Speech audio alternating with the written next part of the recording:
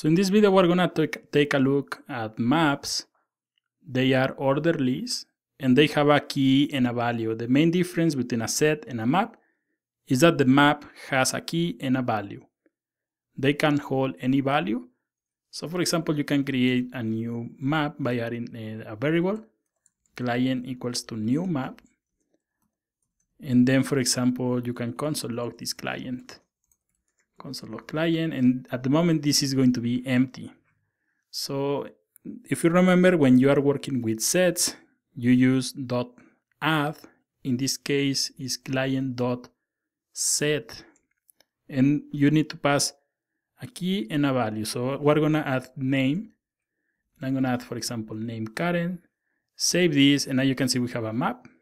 It has a length of 1, and you can see we have 0, and it says name and the value. So we have key and a value.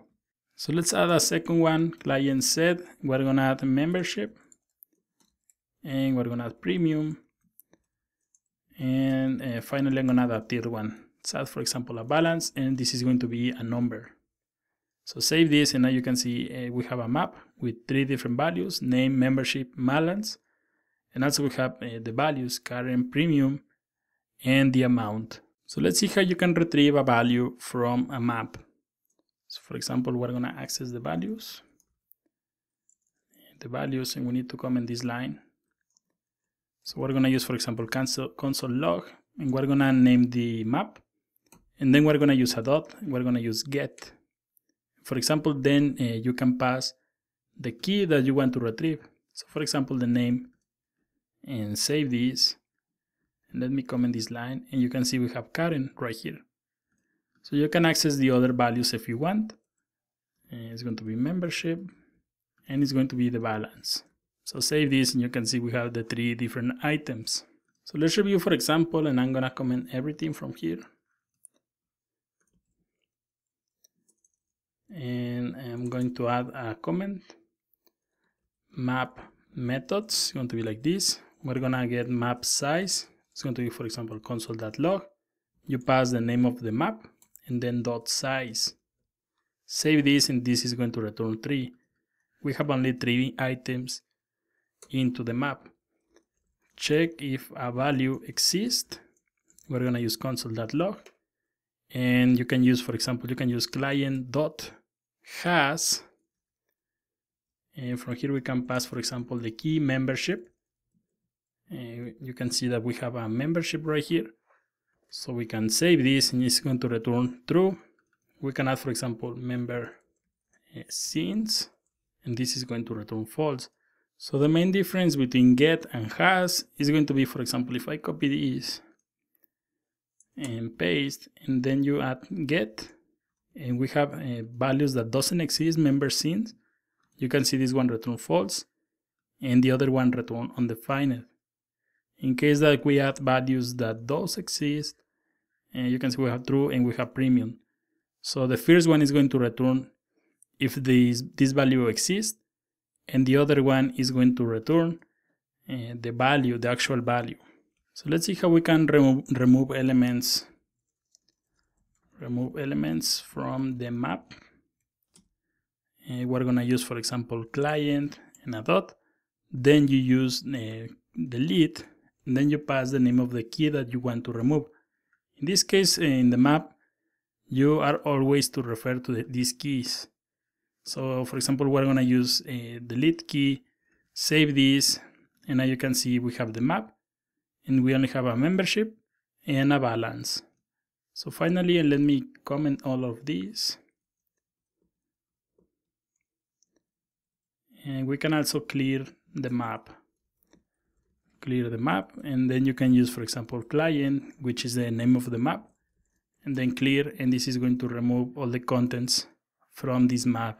Similar again as we saw in the previous video with sets, and also from a local storage. So you can pass default values into the map. So for example, let's say, and I'm gonna remove this, and I'm gonna remove this also. So let's say that we create a new variable, cons is going to be patient. So we have, for example, an hospital, and then we're gonna add new map. Then you open parentheses, then you open square brackets. From here you create another square brackets, and right here I'm gonna add name, and I'm gonna give the name, patient name. Between this and these square brackets, I'm gonna add a comma, and I'm gonna create another square brackets. So then we have room, and a comma, and then we have a not defined. So if you console log this patient like this, save this, and you can see we have name, we have the patient name, and then we have the room, and it says not defined. So for example, if you add patient.set,